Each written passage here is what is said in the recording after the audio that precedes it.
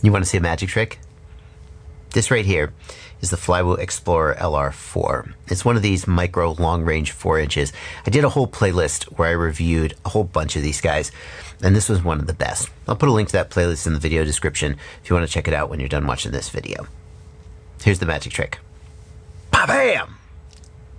Yeah, they made a hexacopter version. And it's got the first 6-in-1 ESC that I've ever seen. And you want to build a hexacopter? This is the only ESC I know of on the market that actually can do a whole hexacopter in one board. And it's 20 millimeters too. So my first reaction when Flywoo offered to send this to me was, yes. Yeah, sure, I'd like to fly a 4-inch hexacopter. But the question that I think we got to tackle in this video is get past that and ask the question, is this actually a better aircraft than the quadcopter version? I'm Joshua Bardwell, and you're going to learn something today.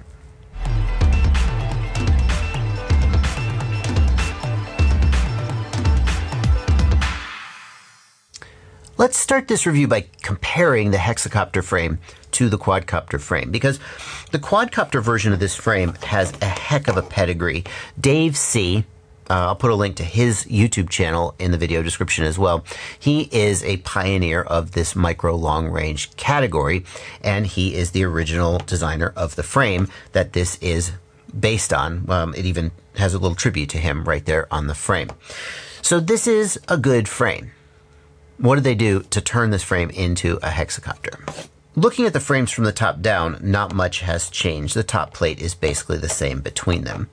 When we flip them over, we can see that the bottom plate has been modified to accommodate the extra arms. The bottom plate has been extended here, and the arms fit in. They're held in with a single screw, and they have a Y shape at the base, and they meet together here in the middle. That Y shape extends backwards to this stack screw here. So there are 2 screws holding this arm in place, and it extends forward where it meets with the front arm. Weight-wise, the quadcopter comes in at 165 grams. That's dry weight with no battery or anything else. The hexacopter comes in at 210 grams. So if you're trying to stay under that 250 gram limit, you're going to really struggle to find a battery that keeps you under that while still giving you anything like a decent flight time. So the hexacopter is significantly heavier, but it has 50% more motors, so it can make presumably 50% more thrust. We're going to take it out and fly it. Of course we are, in just a minute. But before we do that, I want to take a closer look at some of the things Flywoo has improved between the original quadcopter version and this hexacopter version. This is not just the same quadcopter with 2 more motors. And I hope they roll some of these improvements back into the quadcopter version because they are significant. You probably can't tell just from looking, but the flight controller on the hexacopter has had a big upgrade.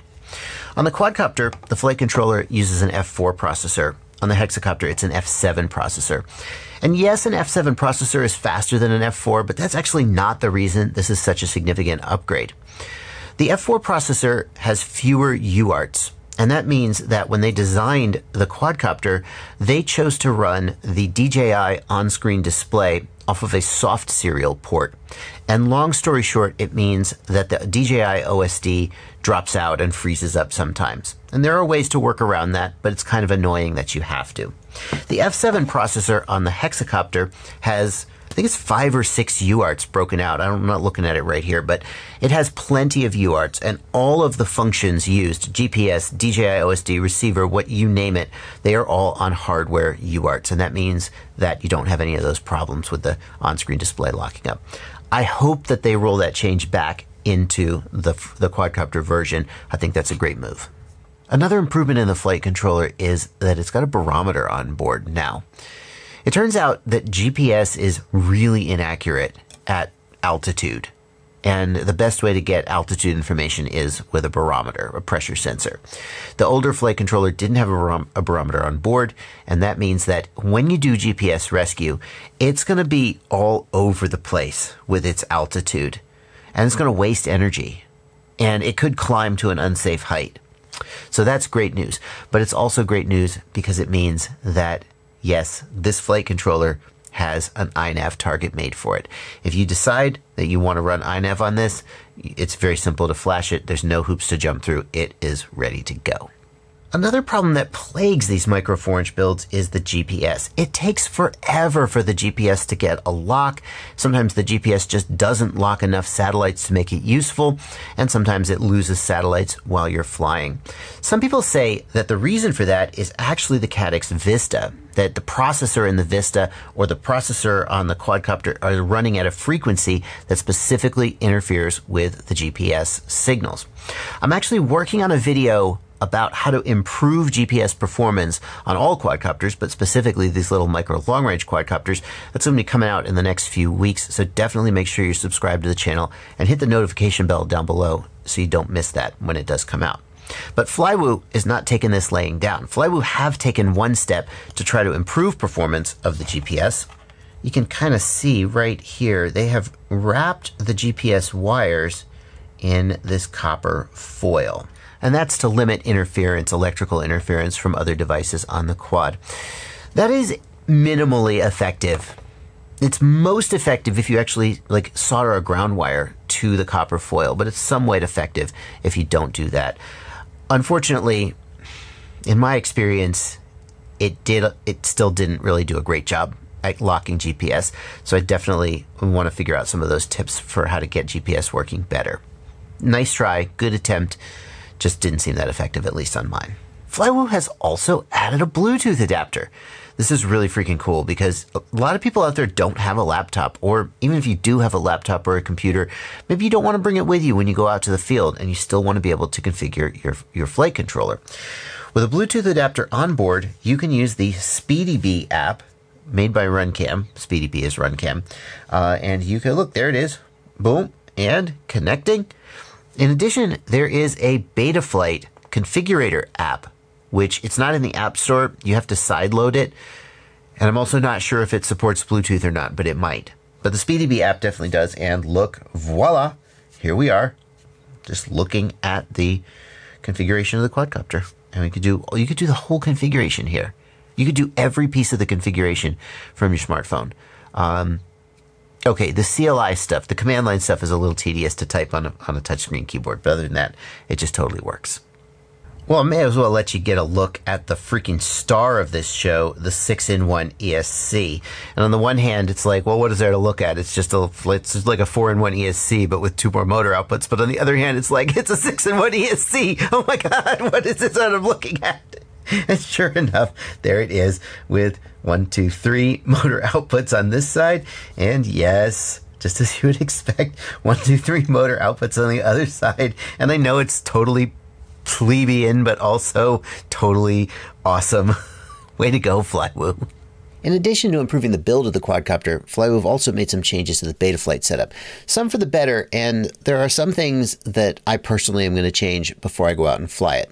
Let's take a closer look. Here in the Ports tab, we can see the 7 UARTs that this flight controller has. 7 freaking UARTs on a 20mm flight controller? I'm kind of skeptical. Anyway, everything's on hardware as you would expect. Here in the Power and Battery tab, I would raise the maximum cell voltage from 4.3 to 4.4 if you're going to use high volt batteries. And I would change the warning cell voltage from 3.5 to, let's say, 3.1 or maybe even 3.0 if you're going to use lithium ion batteries. The lithium ions can go down to as low as 2.5 without actually being damaged. If you're going to be running typical LiPo batteries, you can leave them at the defaults. Here in the Receiver tab, I'm very pleased to see that they ship the flight controller with aux8 set up as the RSSI channel. That is on my Crossfire build, and Crossfire can output RSSI or LQ as one of the aux channels. I've got a whole video tutorial about how to set that up, and if you're using DJI, you're definitely going to want to do it that way. If you're using analog, there's a better way to set up LQ and RSSI. I'll put a link to both of those videos down in the video description. But if you're used to Crossfire, you might be a little confused to see that it's set to aux8 because Crossfire by default only has 8 channels, which gives you only 4 aux channels. Crossfire actually can support 12 channels. What you need to do is go into the Crossfire receiver menu and change it from 8 to 12 channel mode. Now, I don't actually recommend that you leave it that way because there is some performance hit TBS won't say exactly what it is. So most people fly in 8-channel mode, but what you can actually do is change it to 12-channel mode, set channel 12 aux 8 to output LQ, and then change it back to 8-channel mode, and it still works. You're still in 8-channel mode, but you still have LQ on channel 12, and then it's sort of the best of both worlds. Flywoo ships with the stick low threshold set to the Betaflight default of 1050, and that's a good safety measure if you haven't calibrated the endpoints on your controller. But if you look right here, you'll see that when I move my sticks, the channel goes from 1000 to 2000. I've got my endpoints set correctly. If you need to know how to set your endpoints, I'll put a link in the video description for how to do that. Assuming your endpoints are set correctly, you can lower the stick low threshold from 1050 down to, let's say, 1010, and that will give you less deadband at the bottom of your throttle. Like I do with all of my DJI quads, I've got a custom OSD that I like to use. It's got everything you want to see when you're flying with GPS, as well as some other basic information like cell voltage and RSSI, which DJI doesn't show by default. I'll put a link in the video description to a command line dump if you want to copy that and use it. Or of course, you can set the OSD up exactly however you want. In the failsafe tab, I do recommend that you set aux 8 or whatever channel you're using for RSSI, that you change the failsafe behavior from hold to set, and you change the value to 1000. That'll cause the RSSI to go to 0% when you failsafe, instead of staying at the last value that it received. The hexacopter comes with the GPS rescue set as its default failsafe behavior, so if you failsafe, it will attempt to fly home. However, Flywoo have made, I think they've changed this, since I can't remember whether they had it this way or not with the quadcopter, but they have enabled the allow arming without fix option. And that means that if you don't have the minimum number of satellites at the time that you arm, it will still let you arm and fly, just GPS rescue won't work. If you want GPS rescue to work, you have to manually remember to make sure that you have at least 5 satellites locked before you take off. And that's the way I prefer to have it. Sometimes I just want to do a freestyle flight and I don't want to wait for the satellites to lock. Sometimes I know I'm going to do a longer range flight and I want to make sure I have GPS rescue there to back me up. But I'd like that to be my responsibility rather than me going, why won't you arm? Please lock the satellites, especially if it takes a little bit of long time or maybe sometimes never locks satellites. All right, it's time to flight test this guy. And the first thing I always do with any quadcopter that I've got is take it out and try to freestyle it, which some of you objected to because you're like, these are long range, these are not made for freestyling. And I'm like, I don't care, I just want to see how it... Listen, when you watch Top Gear, whatever the car is, they take it out to the track and they drift it. Okay, but I'm off the hook on this one. Because Flywoo, in their marketing materials that they sent to me, so I kind of knew what their position was for this quad, they say that the hexacopter has enough thrust to do freestyle, not just cruising, and to carry a GoPro. So this is a GoPro Hero 8. It's stuck on top of the hexacopter. We got an 850 milliamp hour 4S, and the weight is, I think it's about 550 grams, but I'm going to show you the actual weight on camera. Let's take it out and let's freestyle it and just see how we do. All right, moment of truth. How heavy is this freaking thing, and at what throttle position does it actually lift off? Here we go. Oh, it's a chonker. Feels like about 45%, maybe 50% throttle, yeah. All right, we're gonna give it a fair shot though. I should also tell you that Hypersmooth is turned on the GoPro. I normally do not fly with Hypersmooth turned on for freestyle, but I'm kind of curious. These little quads always have a little bit of issue with stability. Like, let me just center the horizon and center the sticks, and you should see just a little bit of bumpiness. If I put the, yeah, you could totally see it. So if I put the Vista DVR and the GoPro together, you can see that, you should see that Hypersmooth is smoothing that out just a little bit. But how good does it freestyle? I can feel the weight, but like for this kind of fast stuff, it feels like we're okay. I'm a little higher in the throttle than I usually prefer to be, or I'm used to being, but it's doable. Let's do a full throttle punch. So it's not that fast, and the battery sagged pretty bad. Oh, and we're coming down pretty hard. Okay. So, I mean, compare that to a 5-inch or compare it to a 4-inch with no GoPro on it. Yeah, there's a big difference. Whoa, yeah. but how flyable is it? Let's get rid of our preconceived notions here, and let's just try to freestyle it a little.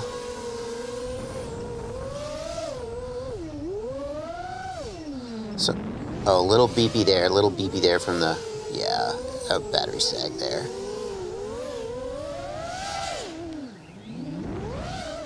Oh, definitely 13.7. So this 850 isn't cutting it.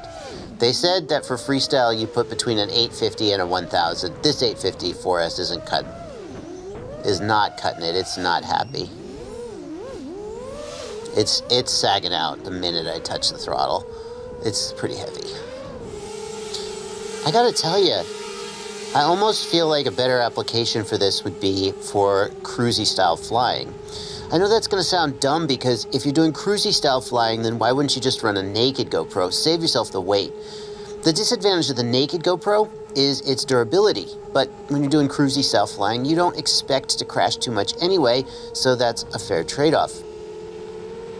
But a lot of people do not want to go to the effort and risk of tearing their GoPro apart. A lot of people prefer to just run a regular GoPro. And for this kind of cruisy style flying, you could run a Hero 8. You could have all the image quality and stabilization you want without any other risk of a naked GoPro, durability, and it definitely, sorry, that was me, I jerked the stick there, that's not the quad. It definitely has more ability to handle that weight than the little quadcopter version of these 4 inches do. I think you could easily get, you know, we're at 4 minutes 50 seconds here. We got to like 3 minutes 30 seconds going hard, and we were almost done.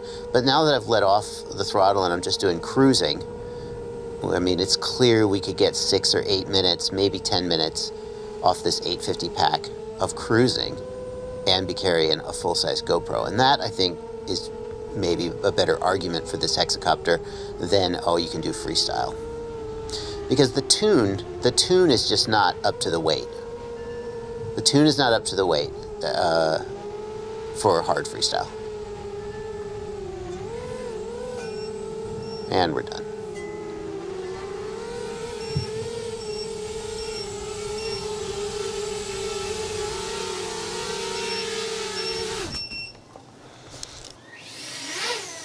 Well, okay, let's go a different direction.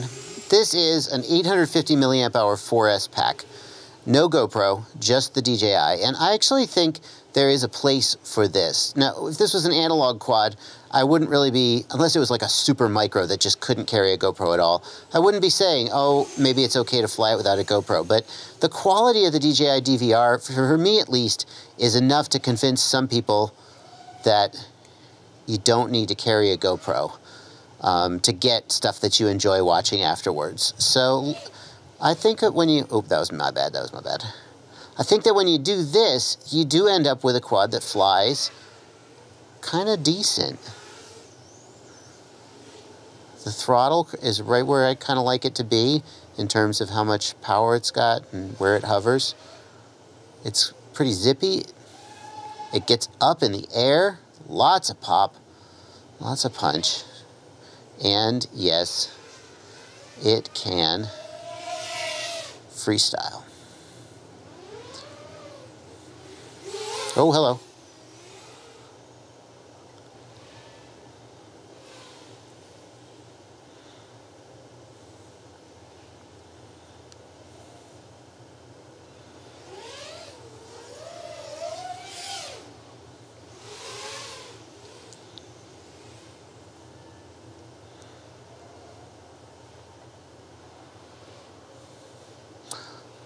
Flying this a little more aggressively, it is fun to fly, but I'm not sure how I'd feel about crashing it. Now, I am flying this aggressively just to kind of show off its capabilities, but it definitely doesn't feel as loose and as nimble as, like, for example, the Catalyst Machine Works Shocker. Oh, that bounce is still there. Oh, wow. Well, maybe that bounce is not the cause, is not caused by the weight of the GoPro. Maybe that's just the tune. Yeah, wow, big bounce. Okay. The default tune, not tuned for freestyle. It's just not as snappy as like the Catalyst Machine Works Shocker. And when you're coming in at this 300-gram weight, you are getting up there at a level where a quadcopter like the Shocker is closer in weight to this. But here's the real question. What happens if we put that exact same 850 milliamp hour 4S battery on the quadcopter? Like, did we really gain anything with the hexacopter, or is the quadcopter just better?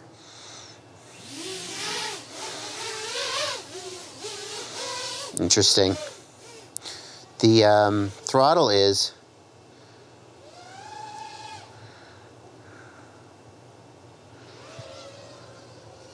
interesting. The quadcopter feels way looser. It feels way looser, whereas the hexacopter feels stiffer. And maybe the tune. We'd have to check the tune to see if they're tuned differently.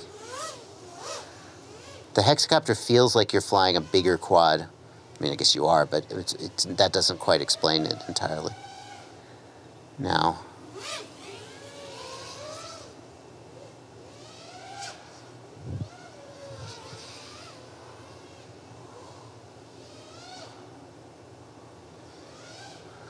wow, it is noticeably less powerful. I gotta tell you, I thought that the lighter weight of the quad was gonna make up the difference in the lack of thrust, but I don't think it does. This feels less powerful than the Hex. It's just noticeably less powerful. How about the tune? No, you got a bounce there too. Yeah, neither of them are really perfect.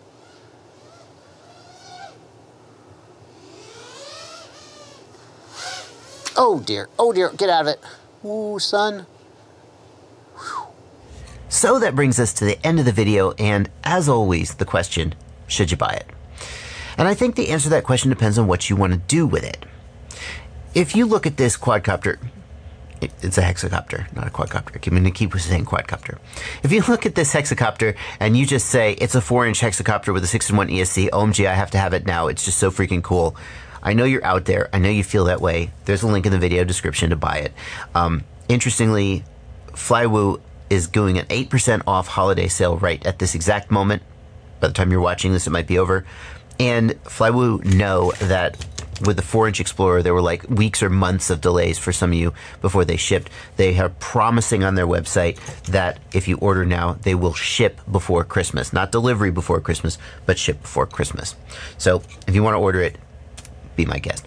But what if you actually like want to really justify the purchase with like logic and reasoning? If what you're concerned with is the longest possible flight time, then there's no doubt that the quadcopter delivers that. But the hexacopter was only about 85% the flight time of the quadcopter, which is not as much of a difference as I expected. And I have a theory that as you add weight to the hexacopter, I did the endurance test with a 550 milliamp hour pack on it because I didn't want to sit there for 30 minutes waiting for the battery to run down, right? I have a feeling that as you add weight to the hexacopter, that difference may go down because these motors will be screaming at full throttle to carry like a 3000 milliamp hour lithium ion pack. Whereas these motors will be lower in the throttle curve. And motors have sort of a sweet spot in their efficiency curve. It's not all the way at the bottom, it's not all the way at the top, it's somewhere in the middle.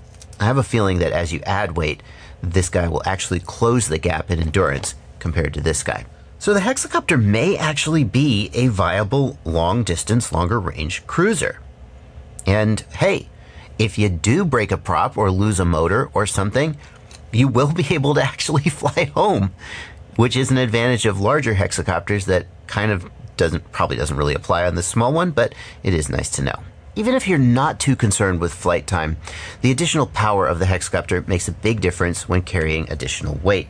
You put this 3000 milliamp hour lithium ion pack on the quadcopter and you can feel it.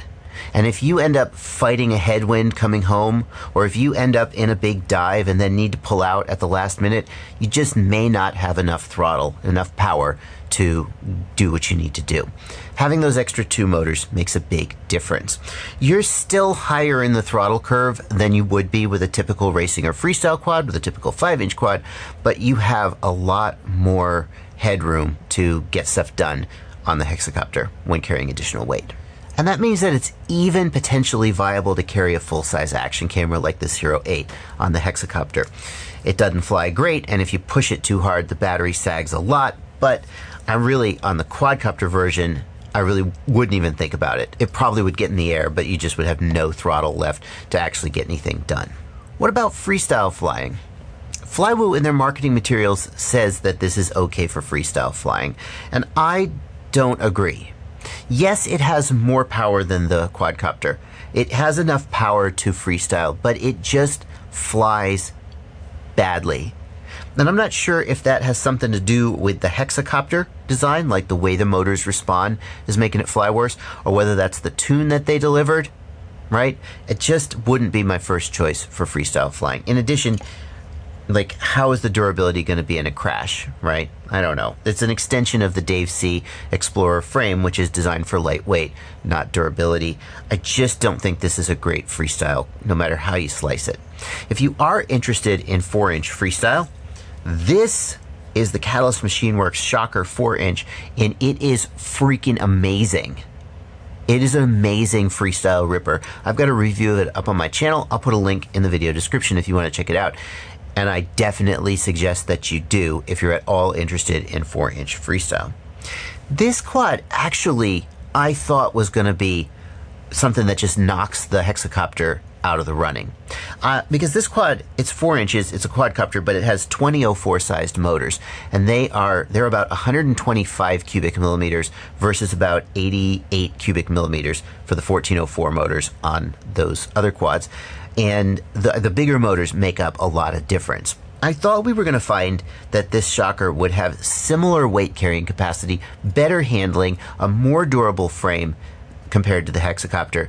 And I thought my conclusion was going to be that in a world where this exists, there's really no reason other than novelty to go with the hexacopter. But I don't think that that is true. The Shocker has shorter flight times, not a lot shorter, but shorter still compared to those guys. And it just doesn't have the same weight carrying capacity as the extra 2 motors do have more of a difference. But the handling is just not there on the hexacopter for freestyle. In conclusion, if you are looking for basically something like this, but you're willing to sacrifice just a little bit of flight time for significantly more sort of thrust and throttle headroom, then take a look at this. And if that is you, there's a link in the video description to the product page, and it's an affiliate link, and that means that I get a small commission if you make any purchase at the affiliated vendor after you click that link. You want to buy this? You want to buy the quadcopter version? You want to buy anything else? Click the link, make a purchase, I get a little commission. It helps support me, and it doesn't cost you anything. It means a lot. What do you think of this guy? Are you interested? Are you impressed? Are you like, why did anyone do this? This is just a dumb novelty? Let me know what you think in the comments. Thanks for watching. Happy flying.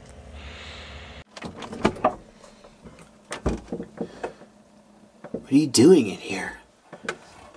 The least you could do is subscribe or join my Patreon, or like, just here's another video I picked out for you. Jeez.